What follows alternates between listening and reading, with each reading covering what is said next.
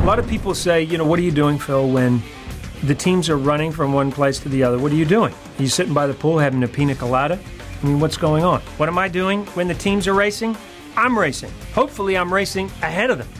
Sometimes I'll be shooting the introduction to the roadblock or the detour, and I see the teams are coming, or I get word, hey Phil, you got to get out of there because the first team is coming to the roadblock, get out of there.